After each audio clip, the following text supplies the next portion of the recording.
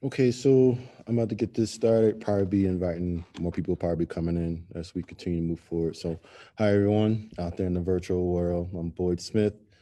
Um, Originally from North Carolina, spent time in Indiana, and now living in Colorado.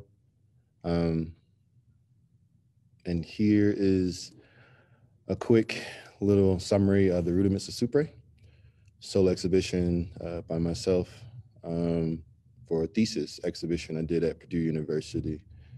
Um, the thing about to start off with Super, how I came about it was I was looking to create some type of superhero action figure that was based off Black life experiences. Um, and a friend of mine's who was actually grad student at Purdue at the time was saying like, "Hey, you should really think of the super predator and how that story fits along with what you're saying and how you can build off content about that." So I had I was familiar with super predator before really Super, but really didn't think about putting the concept together the way I did and the way that the patterns of injustice seemed to relate to each other and seemed to also repeat itself through the history of Black America perspective, you say. So here we go. We get this started going here soon. Um, everybody can see the screen. Can I get a thumbs up? Can we see? Okay, cool. So make sure we good. So Introduction to Supre, the term super predator describe young Black boys played a crucial role in mass incarceration. And a lot of people believe it was the prison to pipeline, from high school to prison to pipeline, excuse me, and that it popularized negative stereotypes of Black youth. Um, because of that, what I did was in this first piece, the 6 foot by 3 introduction to Supre, I took the actual video from the New York Times and uploaded into these display screens.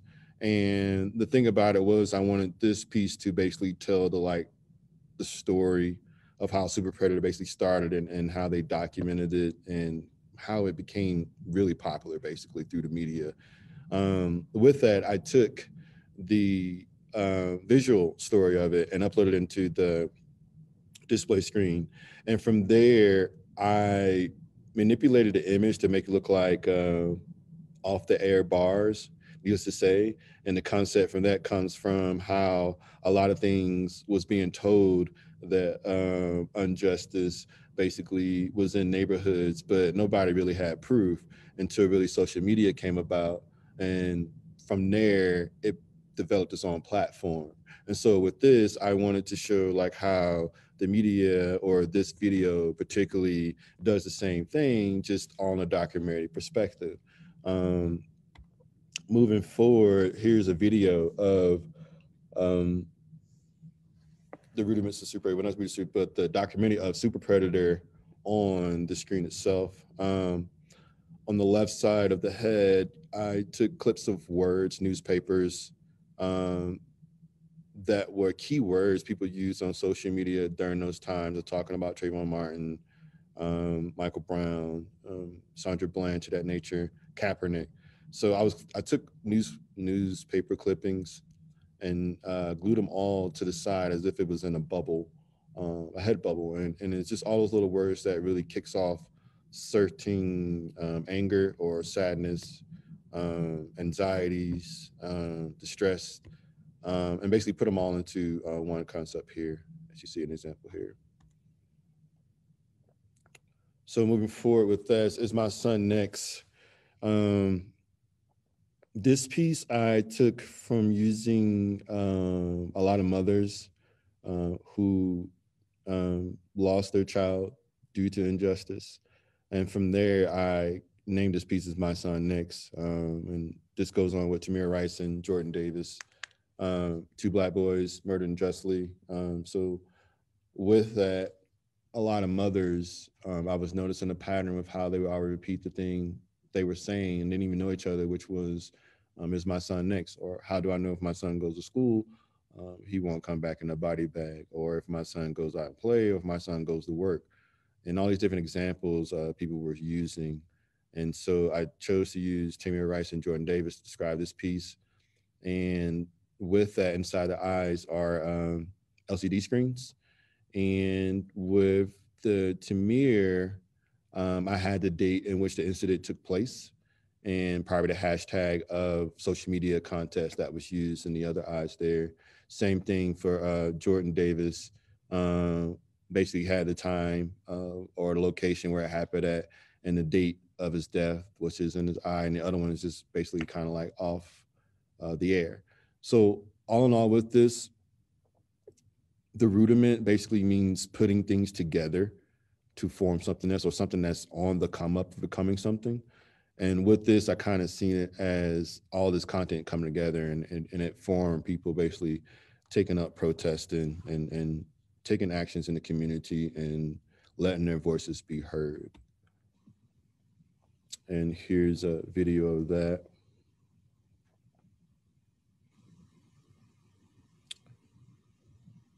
The SuPre video on the main focus there was a video of a protest. Um, I believe that one was Tamir Rice. Same thing as it goes to the original first piece, the introduction to SuPre, of how I was taking videos and chopping them up, but every single video is different. And I believe this one was the community of Tamir Rice and Jordan Davis who had basically did protests in the area. So I took that video footage, uploaded it, and put it in the eyes of theirs. So therefore, you kind of have a video visual and also like a stagnant with the still images of people in the background holding up signs and going from there. Another thing about this piece as well is the texture, how it looks so distressed, and I kind of wanted to use that texture as a way of showing some type of emotions. It's really why you don't never really get a clear picture. It's kind of like always in the making, if not look confused or half destroyed or either half built, but just not fully all the way there. And here's another video of Tamir here. And then this one on the left screen says transparency, malfunction, and it's counting up 200. And on the right side, it has the rudiments of SuPre.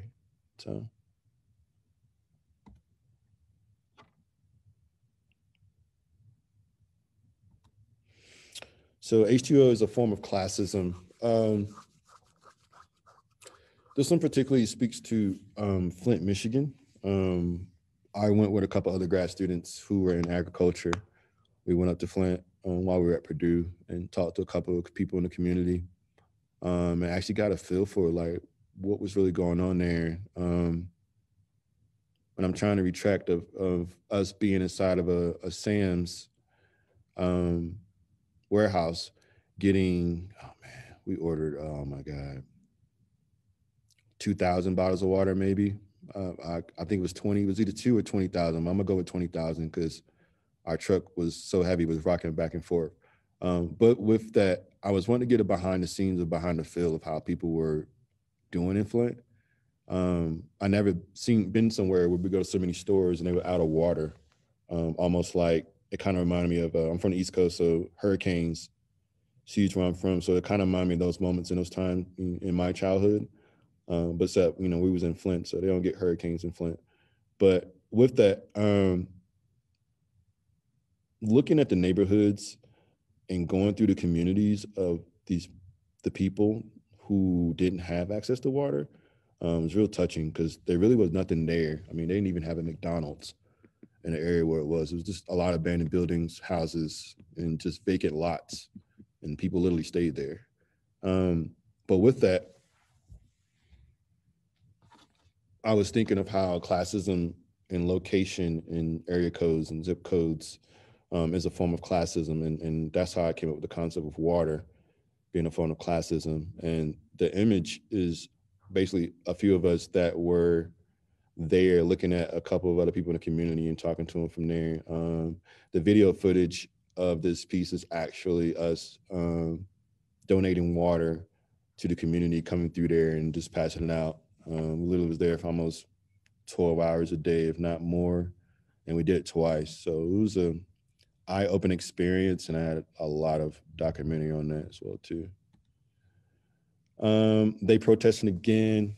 Um, this piece here um, basically touches on people who are used to just seeing injustice done in the community and basically still letting their voices be heard. But then you have people who don't know what's really going on in the community. They always like, why are they protesting? Are they protesting again, and for what? So this is kind of what this piece relates to. Um, the eye opener of this was how things over time seemed to repeat itself. And I've noticed through a lot of news clippings of certain words that was used, or if I get a couple of older news clipping, how the times or like the technology was different, but the concept was still modern in a form of way. Like it was still um, being used just in more modern way of how things weren't really being met or basically being talked about like they should have been. And from there, it becomes a form of like exhaustion because of all the experience in particular communities. And a lot of people always feel like they're never heard or their justice is never heard. Here we have a quick video of what I use here, just for justice we fight, community we unite. Same thing on the other one here, news clippings in the mouth there of how I was reading all this and was noticing how these news clippings were forming stories like neighborhood Black history on cops. That perspective goes a long way from beginning of time versus the present. And from there, I just took that type of footage and basically turned it into this piece here. Um, but yeah.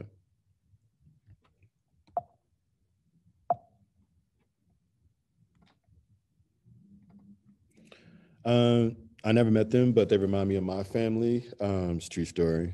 I come from a family of a lot of females, a lot of aunts and female cousins.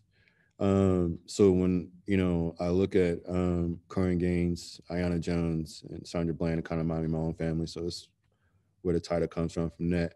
Um, the video footage is actually of Ayanna Jones's grandmother, who was in the house when she was killed on the land, sleeping on the couch, and how she was giving her testimony of that. Sandra Bland, I didn't really put too many words in her. I just basically just highlighted the eyes of hers. Corinne Gaines basically had her name up there and the date in which she passed. Flaps line before 21, Michael Brown, Trayvon Martin. Uh, and the main screen there's basically people just having a debate, open community debate about how they feel and things that were going on. Michael Brown has his name in it and his date of birth, I'm mistaken, and same as Trayvon Martin, the day he passed, and it had I Fear for My Life, which was a big hot topic on when George Zimmerman was up for trial for his murder. And here's an up close view of that and a video image of that. A lot of these LCDs wordage again came from social media. I think social media has been a big advocate on eye-opening these past, 10, 20 years almost, since technology has really been a forefront of people protesting. And lastly is what's in the future.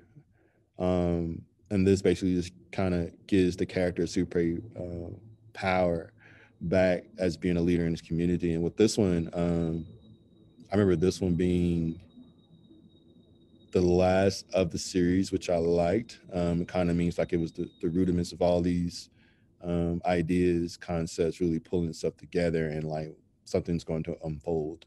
And from there, I kind of wanted this scene to be like looking out in the future, like things were going to change, things were going to come to their perspective. I also did this right before Donald Trump actually got into office. So it's pretty interesting to read some of these newspaper clips, which I had when they were speaking about the future, which I tagged in there, which And it's probably why you see like a lot of Trump wordage in there too, because again, he was running for president then before he even won. But yeah, I have a lot of these little things in there. Talk about Black Latinos and their concepts and communities and how they live and how they face injustice, so injustice perspectives, and just overall communities and how they're going to build and what they was going to look like moving forward with everything. But that is the last of the series here. My contact information is there if you need to, but at this time I want to start answering questions. I got a feeling that a lot of my people want to answer more questions than anything, so just let me know.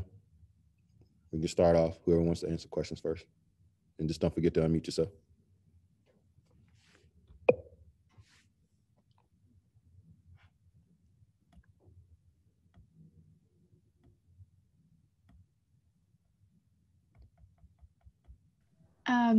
I wanted to make sure that I wasn't just gonna like jump in and cut somebody off, but so I have a question about the first of all, it's a fantastic exhibit. Thank you so much for sharing with us. I was wondering if or how the roles of color or how you went about incorporating color, because I noticed there was a lot of color, and so I was wondering if there was any particular meaning behind it, any you know, particular rhyme or reason for the colors that you chose and the interactions of color as we saw. Good question. The roles of color, one was based off, you know how you have the TV off the air, then the bars come off. So that was one perspective. Number two, the anxiety, all the emotions couldn't just stick to one color. So you have warm and cold colors would disguise, you know, a warm or cold feeling, and confusion. It's the reason why I chose to use a lot of colors too, and as well as in all my artwork, a lot of color seems to attract a lot of people. So using variety of colors seems to get a person's attention and it draws them in near to come closer, which puts them on the content. If I was to choose to do this in the black and white, I probably wouldn't get as a strong response because of the lack of color. But that might be something I might be trying to do in the future. Just having different shades of grays, whites, and blacks. I think that might be something I'll move towards too, but just see the response I get from the viewers. But overall, really was to grab the attention of people with the colors, and all this looks beautiful from far away, but when you get up on it, I mean, it has a serious story to tell, and why all those colors together, and it feels like all those colors are telling their own individual story, and it collabs together. It's almost like a collage of colors of that situation, what's going on. So that's a few of the reasons of why I put a lot of color in there and why I changed to stick with it from over the time too, that way. Any other questions?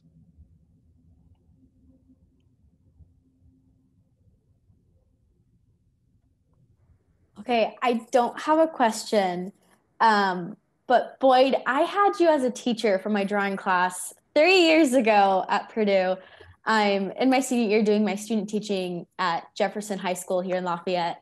Nice. And I've remembered you every year. I always think about you, which is probably weird, but you've had such an impact, even just me as an artist. I remember one of your last notes to me on like a portfolio review was just so simple. It just said, keep drawing, keep making art. And even that was just profound to just be inspired by you. So now in my student teaching semester, I have this awesome painting class of super diverse students, super talented. And I saw your name pop up, that you had an exhibition going on. I was like, no way, this is so cool. And so I checked it out. I was like, this is awesome. And if you know anything of the students in the Lafayette School Corporation background, is that they have very low income families, very diverse, come from just hard life situations. And so that's what they bring to the classroom with them. And so I actually use this exhibition and you as an artist as inspiration for a project that they've been working on, as art as activism, and really trying to find their own voice within their art. And so we went through your entire virtual gallery online, and just they got to talk about it, and it really opened up a platform for an open dialogue of just sharing just either racism or prejudice that they've experienced in their own lives, because they have this is their normal. And so I really just tried to focus on like, this isn't the way it's supposed to be. This is kind of the juxtaposition is how a certain race or ethnicity is often portrayed in culture or social media. And just had awesome discussion, and students who don't usually talk in class, this allowed them to feel like they had a voice and to talk up. And so they were just, even within the first couple moments of looking through some of your paintings in this and mixed media, like it truly did inspire them, and it got them excited to realize like, oh, like they as artists can make an impact. Because oftentimes I feel like students kind of see that artists are like so disconnected from them, that it's like, oh, they're out from like centuries ago and they can never be like them, or famous artist in New York City. And it's like, no, this is an artist who created work here, either in Lafayette, or that it's somehow connected to your community. And so it just kind of like, I saw like the wheels turning in their head of like, oh my gosh, like this person like matters, in that like they've given me a voice, especially as like the young Black students I have in class. And like I just saw their eyes light up. And so I just want to say thank you for being the awesome artist and person that you are, and just kind of show you that you've impacted me, and therefore now impacting students probably for as long as I'm going to be teaching. So thank you so much. Dana, it's been a pleasure serving you as a mentor while you was at Purdue, and at the same time, like thank you again, just showcasing the work. But I'm humble, deeply humble, I should say. But I really do appreciate it, and I'm glad like I can make an impact on students. A lot of people don't know, like I'm always focusing on future generations, because I always like to inspire new stuff and with them. And this is reason why I chose to do the work the way it is, why I chose to do technology inside of it, just to bring attention a little bit to the younger generation, and to show them that you can't really just put yourself on a certain platform. Like it's really good to be broad, experiment, experiment a little bit of what you want to do to make your voice be heard. And I tell you what, anytime you want to talk to me, to talk to your class, I'll be more than willing to do that. I'm always for speaking to future generations, because I know how I was when I was growing up, and with being connected or having this connection with future generations, like I get it, like I've been there, like I'm older than you all, I'm way older than you all, so like I understand what you're going through. It's just that things change. So just because the modern times of it change, people think it's not the same, but it really is, still have the same story. And I think people don't realize that because it's so different. But again, Dana, thank you. I'm glad you're still doing it, and I'm really proud of you for what you're doing right now. And I appreciate you even taking time to even just saying what you're saying. So thank you. Yes, thank you. I'll definitely be in contact with you then. For sure. Hey, Boyd, this is Lori from the Art Museum, and we have a question on Facebook. Okay. Have you thought about adding to the exhibit or doing a part 2? Yes, I have. So SuPre, like this rudiment, like the series itself is like the start. It was like me basically coming out with different ideas and putting them on each one. And from there, I was wanting to start up a comic book from each one of those. And from there, start using AR, augmented reality, on comic books. So with the videos, even though you get a still image with that, what is something that'll cure up, even on the QR code, something that'll be a visual guide people can use smart devices on and things of that nature. So yes, I'm already in the process of making it. Whenever I'm not working my crazy 9 to 5, I try to relax a little bit and see what I come up with. But I am in the plans of doing a series 2, and it will involve people using their smartphones to get more information to that perspective. So yes, I am.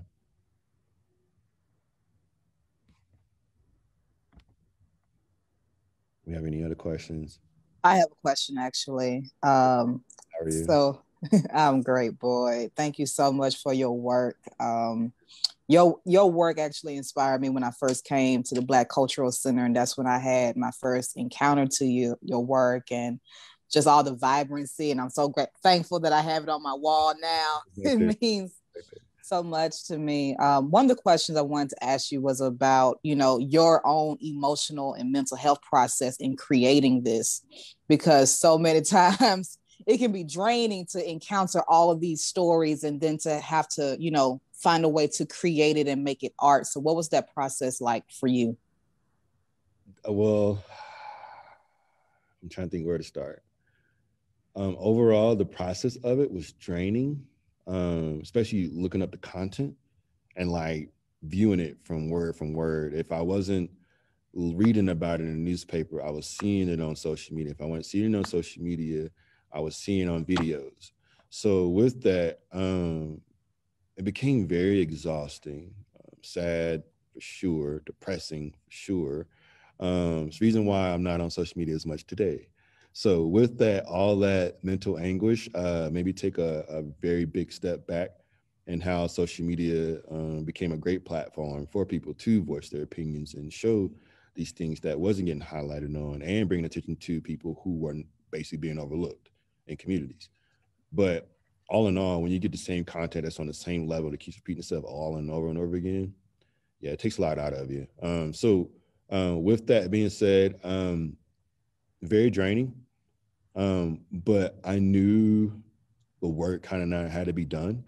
The one thing that scared me the most was looking at the names of people who were killed unjustly. And I wanted to tackle that before I actually really looked at the list. And I was like, this is at least, if everything was to stop, all these unjust killings was to stop, like today, it'd take me probably at least 10 years, I think, if not more, to really get just all that work together.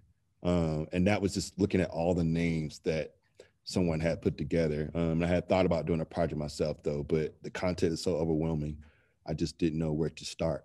But with that being said, taking a mind break is always good for yourself, staying mentally strong, mental health, all that's valuable. But at the same time, it's almost kind of like an actor, how they're getting so involved in character, that the point that they had to take a break and find themselves again or whatnot and get out of character. It's kind of how I feel as I've been like an artist, as far as like digging in this content, looking at this, does connect to this, oh, look, this happened, all these connections and these patterns that I'm noticing. I got really involved in it, and to the point where after I was done with the series, I probably got off social media for a strong 6 months, maybe close to a year, just because if anything, I changed the content on the social media and didn't want to look at that.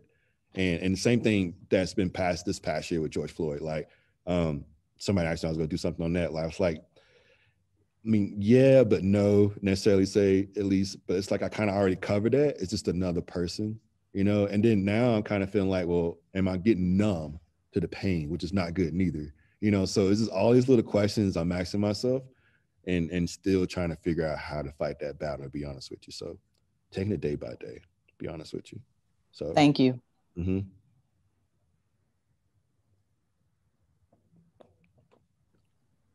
We have any other questions? Boyd, we have another question in the chat. Yes. Can you tell us what you are doing in your work life now? In my work life now, I'm currently curator of the United States Olympic and Paralympic Museum in Colorado Springs, Colorado. First and foremost, I love the job. Let me start there. But as it's demanding, and I like that.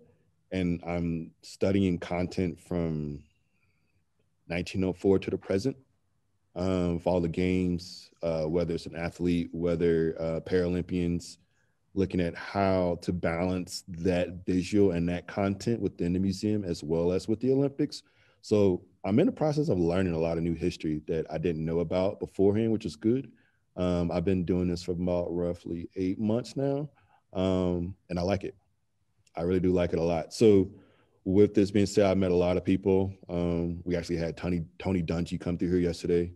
So it's just every day is different. It's never the same, but I enjoy it a lot and look forward to helping build content on all the diversities that America has when it comes to the land of sports. Like it's, oh man, it's amazing. And I think a lot of people really don't realize how much like rich the American really has of history of diverse cultures and how we always come together in a unit when it's time to win, you know? So, and that's the uniqueness I like about it a lot though. But yeah, that's what I'm doing my 9 to 5 right now. Again, I like it a lot. A lot of content to study, especially on the technology side as well as artifact side. So I'm doing a lot of things with that, building content for new exhibitions coming up in the future, studying old content. Like I found out one of the first Paralympians in the games really was in 1904 in St. Louis when they had the first Olympic Games there, and he ran, I think he won 6 medals. You know, that's before they even gave the title of a Paralympian to a Paralympian when he was running with Olympians. So little things like that. I like finding out little history facts like that. And yeah, that's pretty much what I'm doing right now. Boyd, this is Vera Johnson and Al Johnson. We are just so happy to see your face. We love you still. Thank you. And are so proud of you. And we just wanted to let you know that we still support you. And that's why we're sitting here quietly listening to you. It's so proud, hearts full. Just love to see your face and so happy to see you.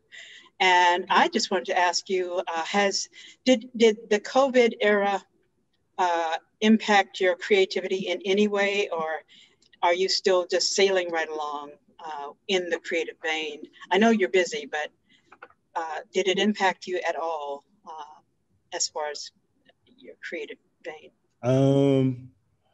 Yes, a little bit of both. So the one thing about COVID I was paying attention to most was how it flourished out new creativities because everybody's living a new norm. So I kind of wanted to see what creative path was coming out of the public. And with that became like live parties online. Like I thought that was the coolest thing ever. Like whoever thought of doing a live DJ, you know, on a computer, but you got like 1 million people who's all connected in the same room. Clever thing ever. So little stuff like that, I was basically doing like more just studying, seeing what things are new, how technology today has benefited people in this pandemic, I should say. Like a lot of people more connected doing technology. A lot of people who didn't even know how to use technology are now doing technology.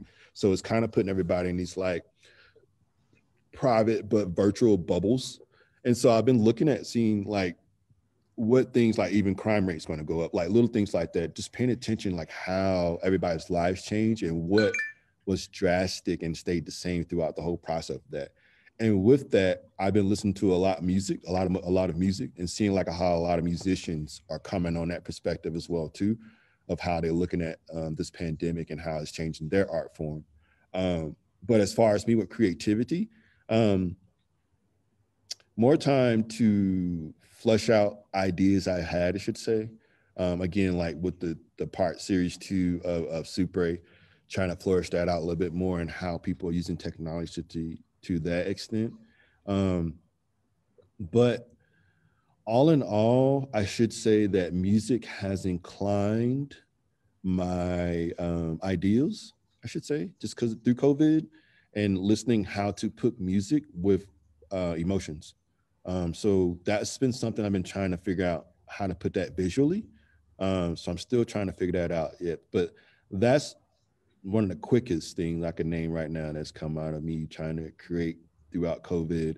And sometimes it might come to the end of this year, you know, sometimes I might just process what I'm feeling and experience of what was before COVID versus what's now COVID, and where do they align together and what can I put out from there.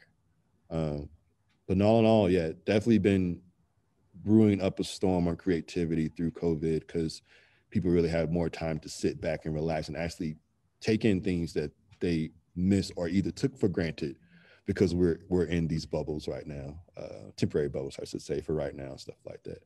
But love you two both. Glad you all stopped. Hey, Al. See you. All right, no. May I ask one more question, or is that against the rules? No, you're fine. Well, I just want to know, when I viewed your work, I see your work partnered with the movie that addresses social issues like that. Have you thought of that? I could see it. A movie? Anything merging with movie, with partnering with movie Honestly, I would not mind doing that. To be honest with you, I probably would take yes, I wouldn't mind doing that. I would love to do that. To be honest with you, cut it quick and short. That is something I really would not mind doing, if not directing, if not assistant directing a movie or whatnot.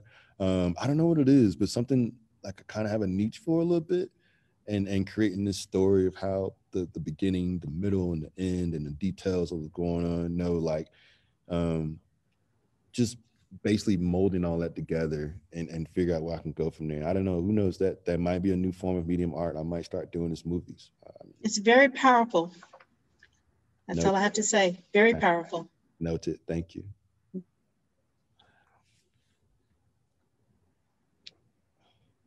Let's see. Lori, did I miss? Hey, Boyd, this is Kendall. Hey, how are you? How you doing? Good. How are you?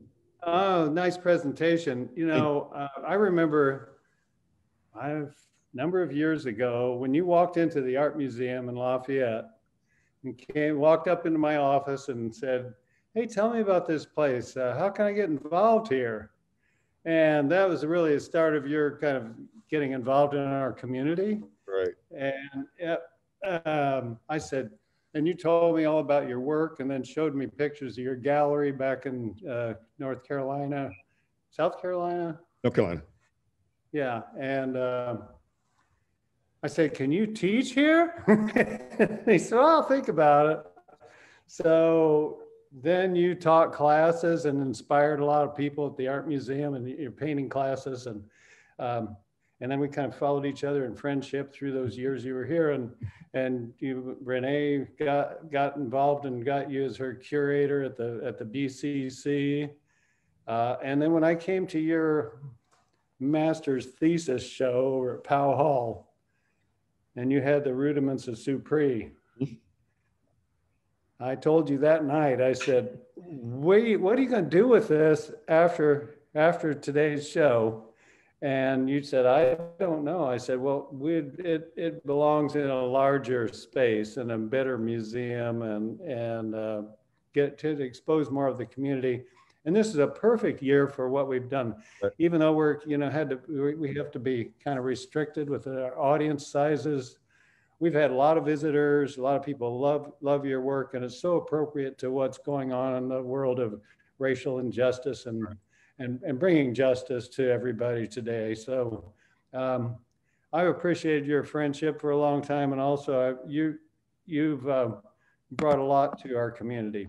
Right. I'm glad I did. And Kendall, thank you for the opportunity, even taking a chance on me, because I do remember coming in there and asking what this museum is all about on day one. I do remember that. I know. I know, man. It caught my attention. But I appreciate it. I really do, bringing me into the gallery there. And I'm glad my work has inspired a lot of people as well, too. That means a lot, to be honest with you, because I just remember putting all in that work. Probably, I don't know. I remember not sleeping that week when the show was due. So I think I stayed up for almost 3 days. And I remember sleeping on that Friday when the show was in there, though. So, yeah. So, your major professor was Charles Gick, wasn't he?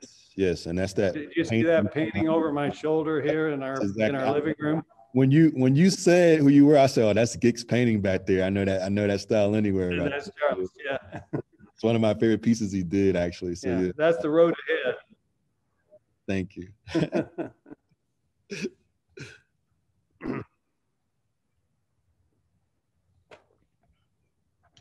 May I ask another question? Sure. I would really appreciate to get some of your perspective on an issue that's happening right now in social media, because you mentioned how social media can act as sort of a vehicle for activism today.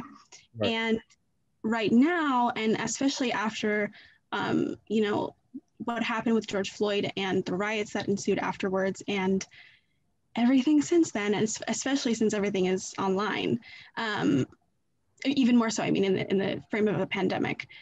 I'm wondering what your perspectives are, especially because you're an artist whose work deals with social activism.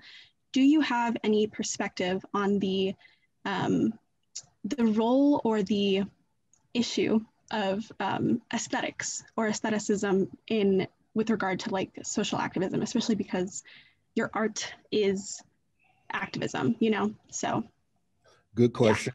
Good, very, very good question. Trying to think of the easy way to answer this. The aesthetics, me as I'm coming from an artist perspective, me as an artist, usually I can just go off just creating content of whatever just happened. With this one, it felt different and I didn't want to do anything because I feel like I already did it.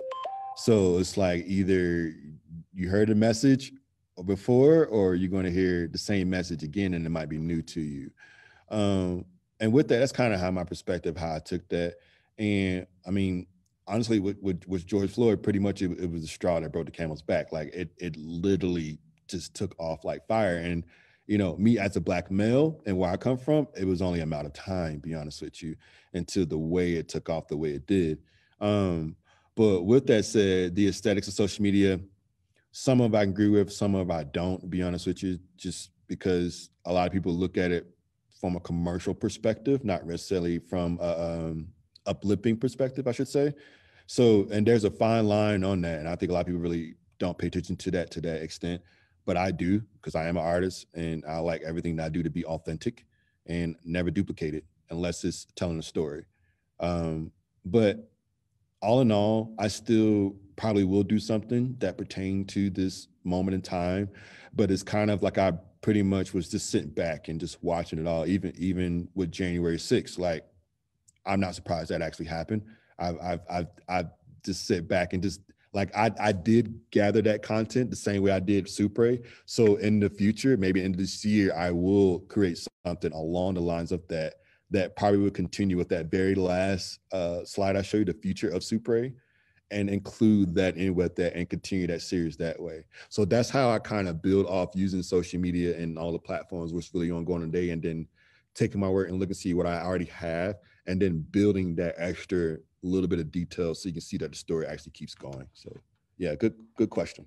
Great. Yeah, that sounds incredible. And thank you for your perspective on that. Yeah. Okay. Lori, did I get all the questions that were online? I'm getting a couple. You got the questions, but I'm going to read a couple comments from Facebook, if that's okay. That's fine.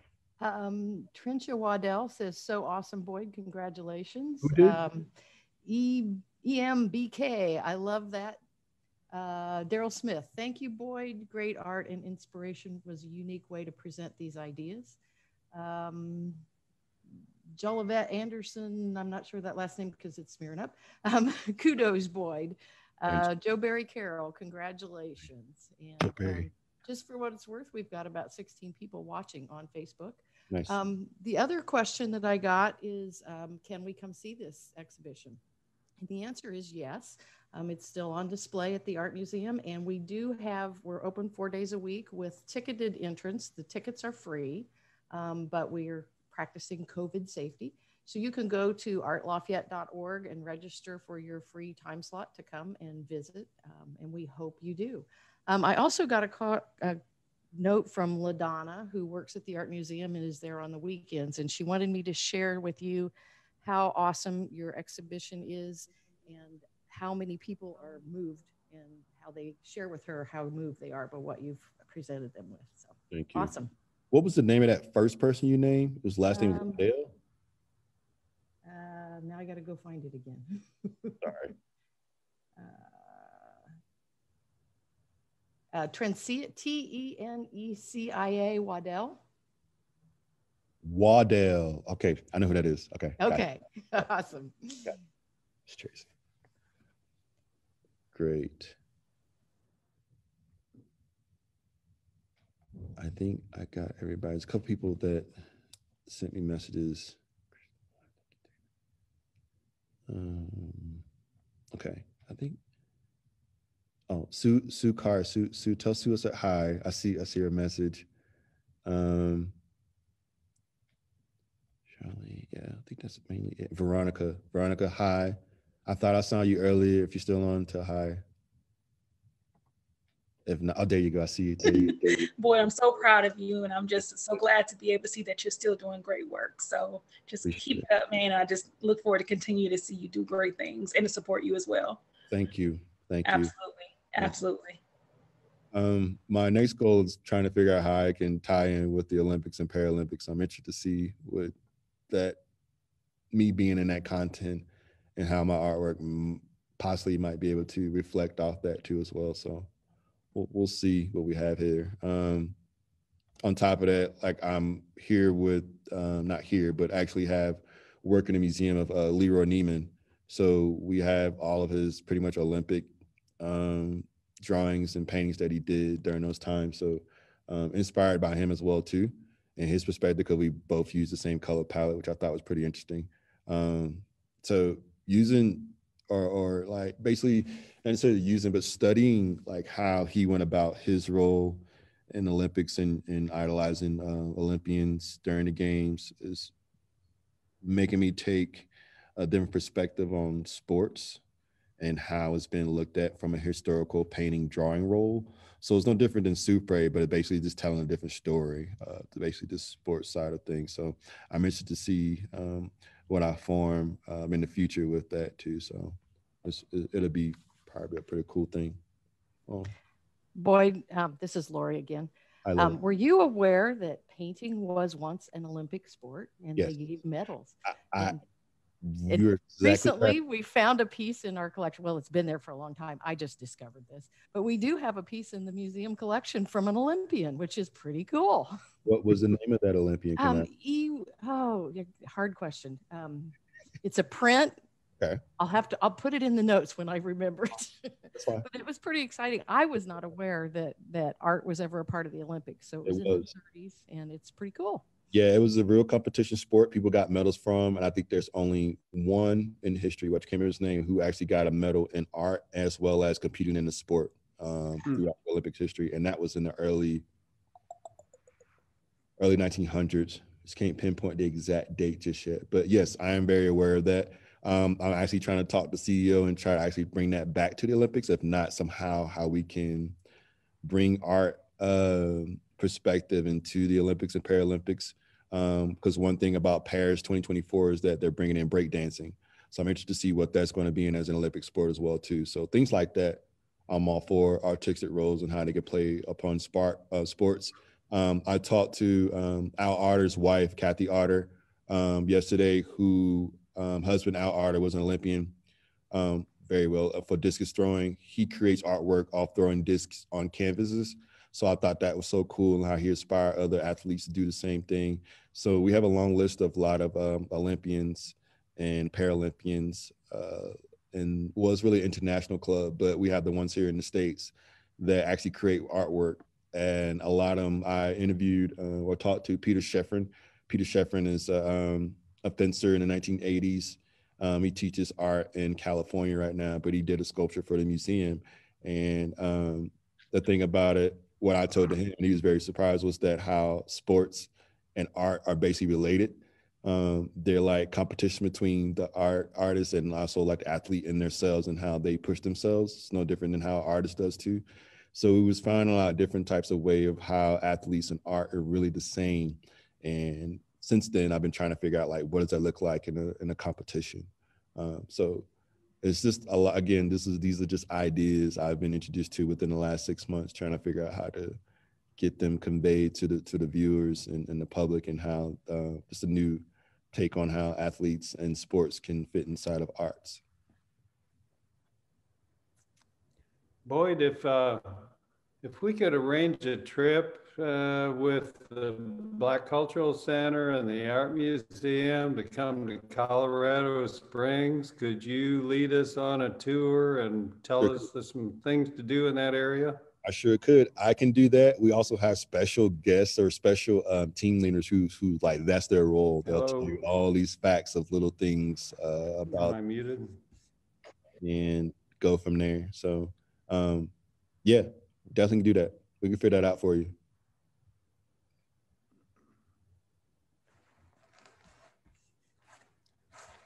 Boyd, this is Kendall. I don't know if you heard me. I got an unstable connection, it says, but Can you hear me? Yes, can you hear me? Oh, yeah, so I was saying if Renee and I plan a Black Cultural Center and an art museum combined trip to Colorado Springs, we'd like to have you like take us on a tour and tell us some things to do there. And, we could really have a great time. And we'd love to visit your museum. Is it free? It's not free. Sorry. It's not free, but we can accommodate group packages. It's not a problem. Yeah. But yeah, I'd be more than willing to help you all with that. Like I was saying, we have team leaders who job descriptions basically to tell the stories of all the artifacts in here, and they'll give you like the little hidden jewels that you didn't know about certain things in here. You might one of the team leaders showing me like one of the first pilots of World War II happened to be one of the bobsledders of one of the games. So things like that to that nature, we'll be more than willing to tell you about, but definitely worth the trip. We can line that up for you. So that's not a problem. You have my contact information, so we can get that going. And there's a lot of things out here for you to do, but apparently we're expecting 2 to 5 feet of snow, so it won't be a good time right now. So yeah, I'm actually literally watching the range right now, just so make sure it don't start snowing on me while I'm on the phone with you all. But yeah, like we can definitely arrange that for you, Kendall. Shouldn't be a problem at all. Thank you. That'd be very cool. Yeah. Thanks for your presentation tonight, Boyd. I know it kind of stumbled off the start like every Zoom and Facebook Live thing does. Okay. It's hard to get everybody connected and all that, but once you get going, you really made a wonderful presentation, and we sure appreciate having your work in Lafayette. I greatly appreciate it. I got a bad connection. Okay. Well, I don't think they can hear me. Boyd? Yes. I'm just glad we're still here, and it's you or the president. Art is winning out tonight. It is. Art always does its justice, dude. It does. Like, that's why I appreciate art so much. Yeah. I really do. And I'm humbled to even just be in a position to even do art. Seriously. Because I always hear like a lot of people like they can't do art, but you really can. It's all about, just getting that mindset together really for it. But I am very humbled to even have this opportunity to showcase some of the work. I even showed to the Pikes Peak culture board directors here. So that was pretty interesting talking to them, and they found out through the Art Museum of Greater Lafayette. So I had to do a presentation with those board of directors, which came out very well as well too. So I'm just very humbled to people actually want to hear the work that went into and what it's all about though. So thank you, Sue. Appreciate it. Thank you. Good to see you. You too, always. I still have memories of us teaching that class over there too. So Oakland High School, yeah. You bet. That was a lot of fun. It was a lot of fun.